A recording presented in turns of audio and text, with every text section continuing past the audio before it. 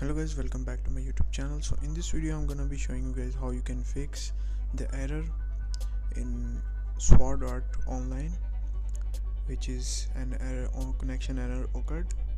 So this is the possible fix, guys. You need to do it if you want to fix this. So I have tried this and it works for me, and it should work for you. So let's get started the video guide. So there is a link given in the description which is for fix pack. Click on that link. There must be some ads. When you click first on the website, it will open a pop-up. Just close it and click on again on download. You will redirect to the Google Drive link. After that, download this pack. After downloading it, just simply right click on it and click on extract here. Open the fix pack. You will see DirectX installer folder on the first hand. Open it and install it. This is from Microsoft. It will update your DirectX version to the latest version.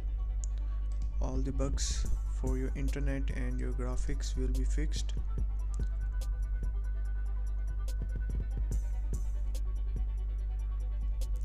Now it's finished. Go back, open the CMD commands, search in the search bar for CMD. Right click on it, click on run as administrator. After that, you have to copy the last three commands. Skip these, only these three last commands. Copy these and paste it in CMD. Sorry, I didn't copy it.